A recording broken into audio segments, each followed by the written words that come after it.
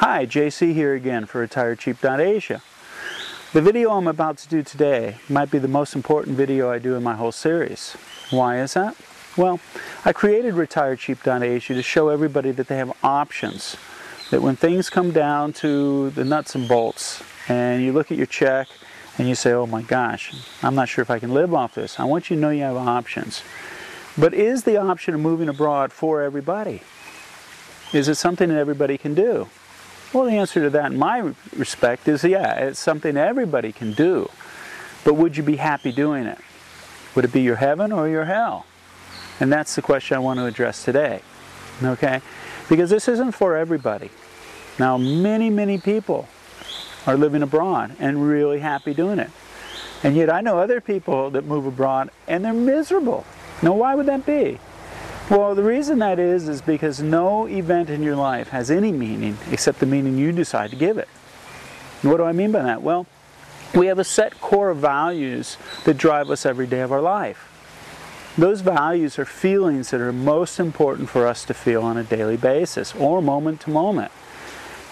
Those feelings decide where you work, what kind of job you have, who you spend time with, where you live. All these things are determined by these values. So how can you figure out what your values are to know whether or not coming and living in another country is right for you? Well, ask yourself this question. What's most important to you about life? Let me say it again. What's most important to you about life? Now, I'm not talking about material things, because you only want the material things to feel these feelings that are highly valued. So I want you to stop the video just for a second, pause it, and think about this question, what's most important to you about life? And I want you to come up with a very small list about the feelings that you want to feel that are most important. Example, maybe you want to feel secure. Maybe you want to feel comfortable. Maybe you want to feel loved. Maybe you want to feel a sense of excitement all the time, or adventure. Whatever they are for you, write them down. And then ask yourself, what's most important? If I had to choose between A and B, which one would I choose? Would I choose A or would I choose B? Okay, because we need to know what is most important in your life. So pause the video and come back in just a second, okay? Well, I hope you paused the video because this is really important for you to make this decision. It's a big decision moving to another country and living.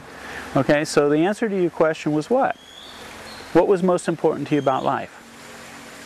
Now, how we use this is, I want you to go through the videos and imagine yourself living in this country or any other country you choose to live in.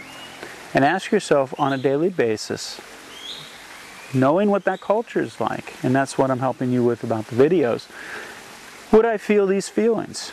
Because if you'll feel the feelings that you want most important in your life, then you're going to be happy. If you're not going to feel those feelings, or you feel the antithesis of those feelings, well, if you want certainty and you're going to feel always uncertain, well, then you're going to be unhappy. If you want a sense of adventure, well, it's a sense of adventure because everything's different all the time compared to what you had back home. So if excitement, adventure, these things are really important to you, you're going to be happy. Now, you might have said security. Now, what is your definition of security? If then, if I know I can pay my bills every month, I'll feel secure. If that's your evidence procedure for security, you'll feel secure over here. If knowing what everybody's saying all around you at any given moment and you don't understand the language, well, then you wouldn't feel secure. So you need to also know with these values or these feelings, what has to happen for you to feel them, because that also comes into play. So if this is getting a little complicated, well, you can make a personal phone consultation and I can actually straighten this out and we can talk about it and we can go through some of these things and narrow it down to whether or not this is the right move for you.